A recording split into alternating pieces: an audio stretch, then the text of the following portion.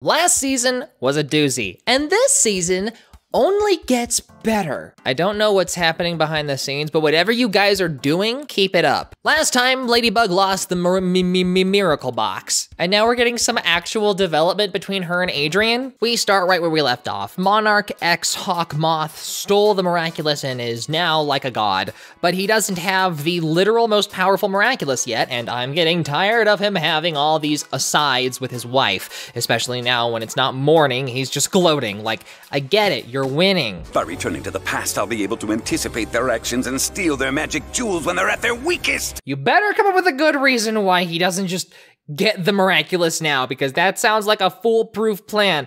But I may just be giving him too much credit. Oh, taking the direct approach. Oh, it's just time travel. Hey, Bunnix! Oh, wait, I think I see where this is going. Are you trying to tell me that you've been setting up all this weird time travel stuff throughout all these episodes, leading up to Hawkmoth going back in time, and so they can go back in time to fight him too? Because that's a lot of forethought, I won't lie. Bunnix is immobilized, so they gotta steal the Rabbit Miraculous to jump through time, but no, she's gotta show Chat Noir that she trusts him. But also, this is all going exactly as we saw while they were on top of that building. They're really making this look like this will all be resolved fast. Hawkmoth doesn't look like he's doing a great job with almighty power. Wait, if they can have two Rabbit Miraculous, one from the present and one from another point in time, why can't they just go back in time when they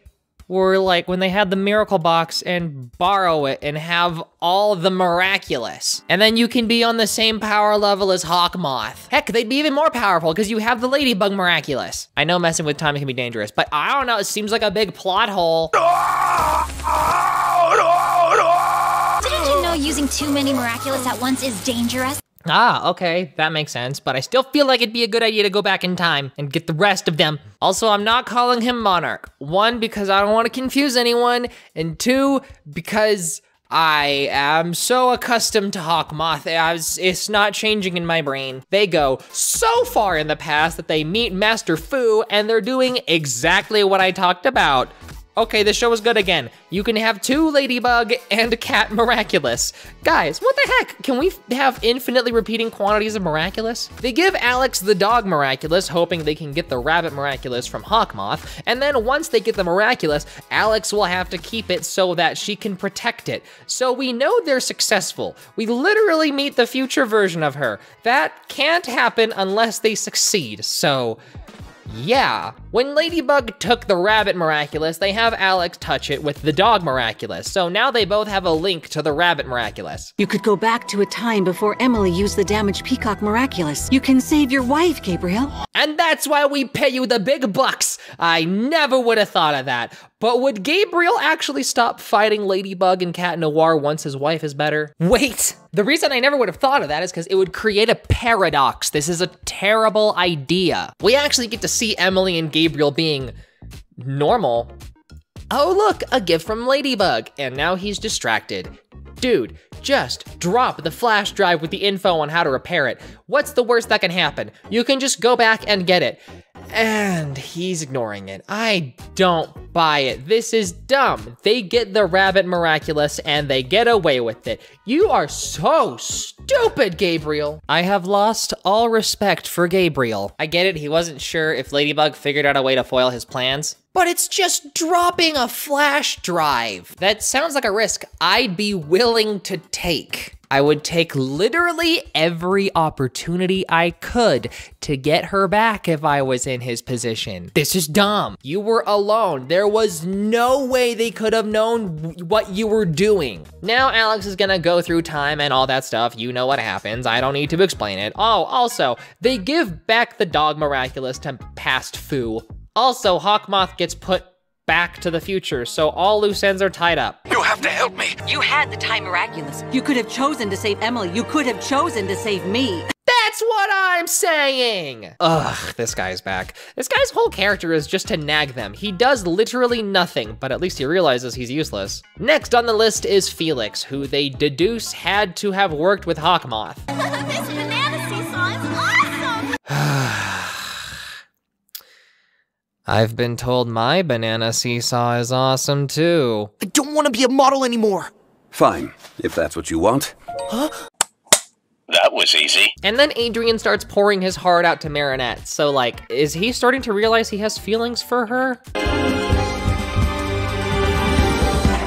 Bro, you can't go straight for a kiss. You haven't even asked her out. What are you doing? I know your relationship is weird right now, but don't just force that on her. They literally create a 3D model of Adrian so he can still model. You better be getting royalties for them using your likeness. Does Adrian have a lawyer? He needs a lawyer. Gabriel manages to make these hyper-futuristic rings, but what he doesn't tell people is that it has some of the powers of the miraculous in them, and so everyone who buys one will always have one of the powers of the miraculous if they get akumatized, which explains why there's rings in the intro now. Gabriel commands the Kwamis to tell him where the Ladybug lives, and they tell him to follow the smell of croissants, which doesn't really narrow it down. This is Paris. He figures out Marinette is involved, but he doesn't understand that Marinette is Ladybug. He just thinks she's involved with Ladybug, and that there's a scavenger hunt to find out where she lives, and it's a whole thing. It's weird. Point is, he doesn't know Marinette is Ladybug.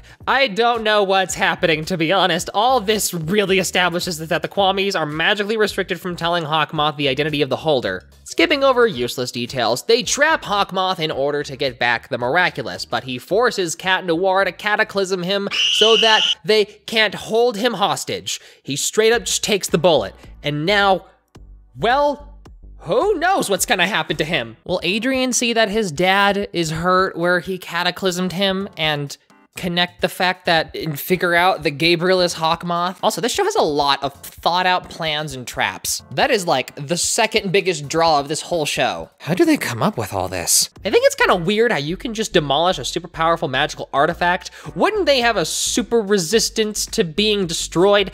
Don't get me wrong, cool idea, but I feel like keeping them from being destroyed would be the first thing they would work on. Okay, Etsy artists, we have new merch that you need to make. Get on to making those miraculous rings. I know you can. I'm waiting. I want a full set. Real metal, I will pay out the butt for it. Marinette gets one of those fancy rings that she borrows from a friend, so this may be good or bad. She sort of has a miraculous, doesn't she? Oh, sorry. So clean. You've covered 135 kilometers in 15 minutes. Oh, it's bad. It's very bad. That's a problem. Okay. Honestly, they could have done this if they just started selling phones. They already track our location at all times, even if you turn off location on your phone, they still track your location. Making a ring makes it seem like it's just extra work. I get it, he's able to give his akumatized victims extra power, but still. Also, can we appreciate all these cool effects they animated? Did the budget go up? Okay, not only that, I can't get over how there's so many times where I think of something and the show delivers on it. It's like the writers are, I don't know, competent? We get Cat Noir and Ladybug kissing, but it was in a shared dream sequence, so it sort of counts?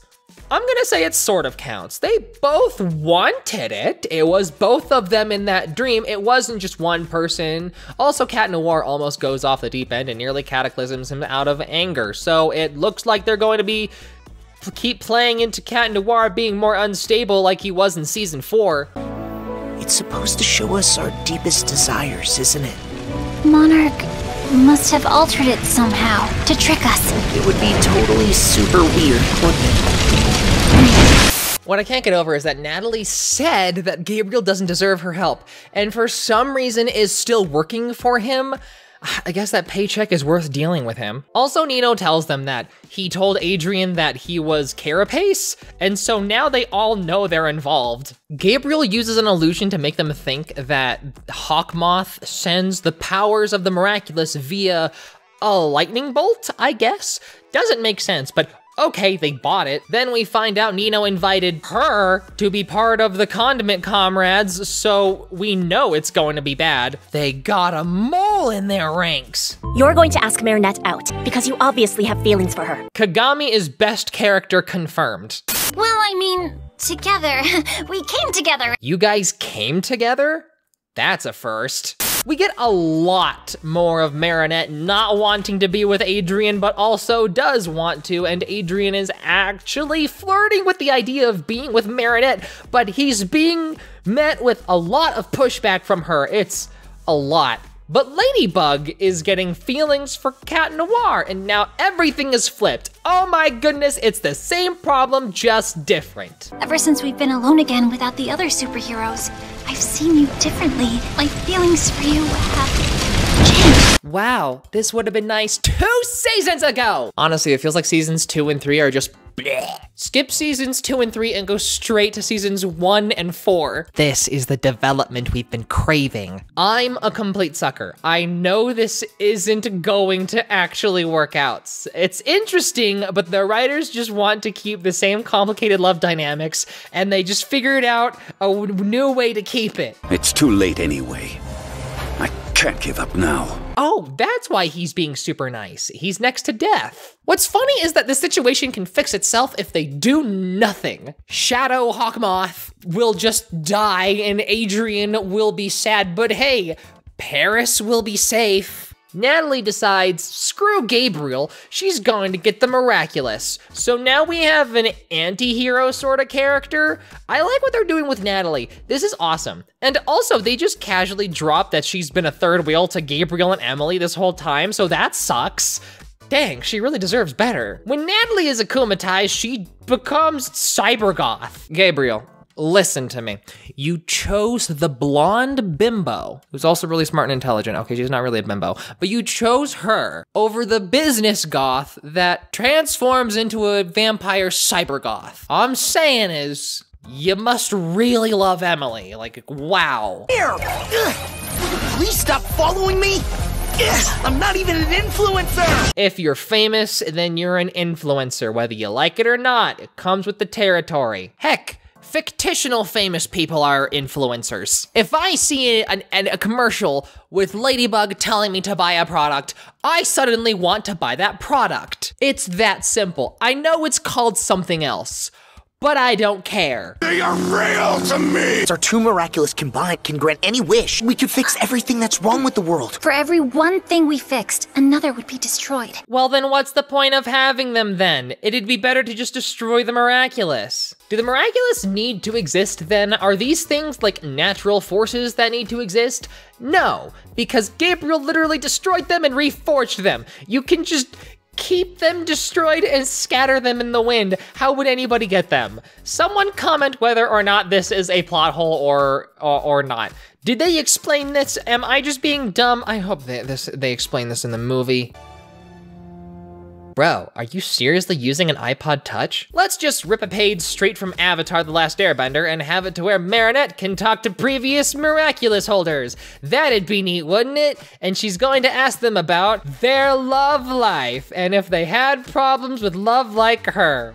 Wow, what a great use of this power. Understandably, Jeanne d'Arc is upset because it's dumb. Also because Jeanne fell in love with another Miraculous holder and apparently there's drama there. Marinette and Cat Noir start getting touchy-feely until Cat Noir realizes Marinette is just a fan in his eyes, and he's taking advantage of her being a fan. So, just like all proper famous people, he vows not to date a fan. Then Marinette almost gets akumatized, which makes her realize that this relationship dynamic also won't work, you idiot. We knew it wouldn't last, but still, it's a bummer that Marinette can't catch a break. If only Luca was still in the picture. So they agree to love each other as friends. Okay, show's over. They don't get together and they just remain work buddies. Everything interesting about this show is gone now. What you loved once, you can love again. That means Marinette could fall for me again someday. The cycle will never stop! I cannot wait to see more of this season. But negative, what are you doing? That was only the first 9 episodes. Yeah, because Zagtoons is releasing all this at a snail's pace, cause they hate us. Or maybe it's Disney Channel. Whatever, or maybe it's Thomas. I don't know. You see, I decided that instead of waiting for the entire season to release, I'm just gonna make it into multiple parts so that you get more content. And I don't have to have my partner's head blow off trying to keep spoilers from me, even though I told them that they could tell me, but I can tell they're holding back. Not only that, but Miraculous is like actually good now. And I really wanna watch it and freak out about stuff with my partner, so this is the compromise. And we have a whole movie, a theatrical release, to look forward to, that of which, of course, I'm gonna be covering on my channel, so stick around for that. Oh my gosh, we're gonna get a big influx of fans soon. Oh my gosh, the fandom's gonna grow. Let me know how you feel about the new, weird dynamic that's in this season. I like it. And I also don't, but then again, a big aspect of the show is lovingly hate watching it. This fandom is weird. I hope you enjoyed this video. I have a Patreon with stickers and stuff. Stay beautiful and keep playing.